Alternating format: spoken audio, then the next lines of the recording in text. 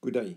In this video, we're going to look at one of the ways you can go about sketching a cubic function. It is very much like sketching a parabola. We will first look at the shape. It's either going to look like this or like this. Then we're going to work out what I call the turning points or the stationary points. We're going to work out our derivative equated to 0. Then we're going to work out our y-intercepts by making x 0. Then I usually start my sketch. Then I work out my x-intercept by making y 0. Then I work out my point of inflection where my second derivative is equal to 0. On the video that I did on the parabola, I also did shape first. Looks different, of course. Then I worked out the turning point, then we worked the y-intercept, then we worked out the x-intercept. The point of inflection is open for discussion. I will make 5 short videos to explain each one of these points separately. Otherwise, it will take us too long on this video. Firstly, we have the equation of a cubic function. A third x to the power of 3 minus 2x squared plus 3x. Put it as y equal to or f of x equals to. On the side here, I write everything that I already mentioned. Shape, turning point, y-intercept, x-intercept, and point of inflection. That I remember to get back to all of this.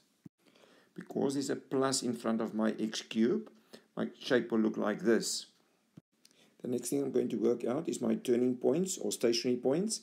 I'm going to get my first derivative, work it out, and equate it to 0.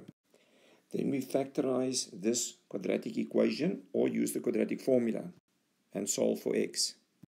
Please go and look at the videos, how to find the first derivative, another video on solving quadratic equations. So we got x is equal to 3 and x is equal to 1. One of them must go there and one of them must go there. Then we substitute this 3 back into the mother equation. And then after that, the 1 back into the mother equation to get their y values. Here I just said substitute the 3 back in there. You're going to get 0. Substitute the 1 back in there and you're going to get 1 and a third. Then I write my turning points as coordinates. So this is going to be my 2 coordinates. Then I fill them in on my shape here to get an idea what's going on. I did it in the rough for us over here. Then we can start getting a feeling on where this is going. Seeing that we have our shape and our turning points now, we go for the y-intercept by making x 0 in the original equation. Then we get the coordinate north and north. That's where it's going to go through the y-axis. Then I usually start my sketch. I fill in my 2 stationary points. The one is here and the other one is there. Make crosses over there. Make a cross at my y-intercept. And I put my shape on here. The next thing I have to do is I have to work out my x-intercepts. In this specific case, we were lucky. There's the x-intercept already, and there's my other x-intercept. There's no more. So we don't have to work it out. But I did work it out.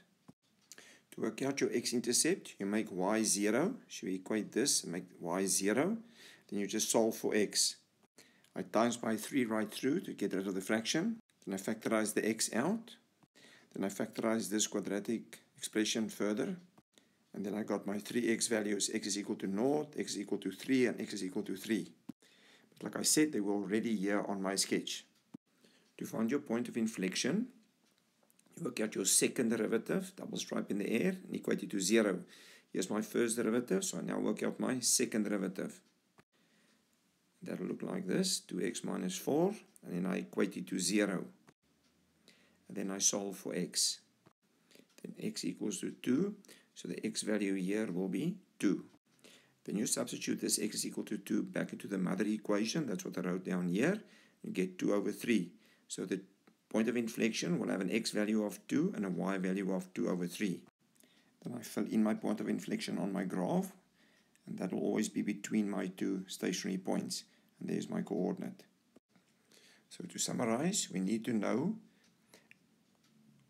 what are the steps we're going to take. Shape, turning point, y-intercept, x-intercept, and a point of inflection.